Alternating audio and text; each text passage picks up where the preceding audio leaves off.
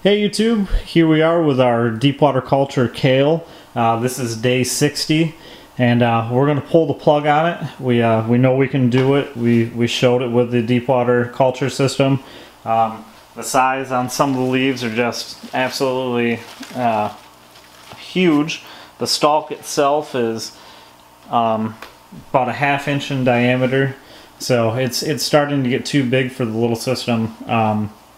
If we had a bigger light and a bigger container, we'd keep it going, but it's been a success nonetheless.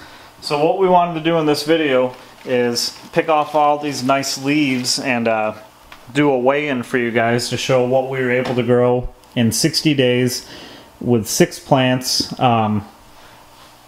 of which really didn't make it because they were choked out from the light from the other leaves growing big. But just wanted to show you what we can do with a little system that we made for, around $35 and a 480 watt Mars Hydro LED. So I'll do a quick little walk around and then we'll start trimming and do the weigh-in.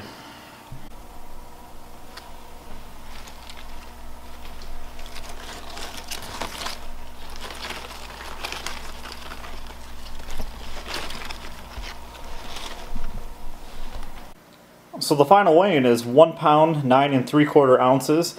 I don't think that's too bad for 60 days, and considering all that we've eaten, it was a good lesson. What I would suggest is a bigger container, maybe not deep, but just more width, so there's more space in between the plants. And pick it as you grow it, because it will let light get to the leaves, growing more towards the base of the plant. But this kale tastes great. What we're going to do with this is actually make kale chips, and we'll throw together a video this weekend of the process of going about that, because this stuff makes some yummy kale chips.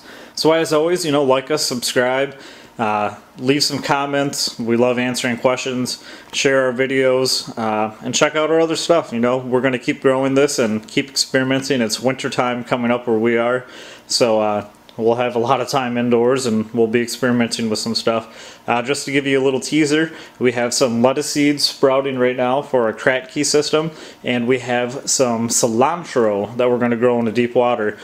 There's a lot of news about contaminated cilantro coming from Mexico, and we love to cook with cilantro, so we're going to try growing that next, and we'll record every step of the way for you guys. So until next time, keep it real, and we'll talk to you soon.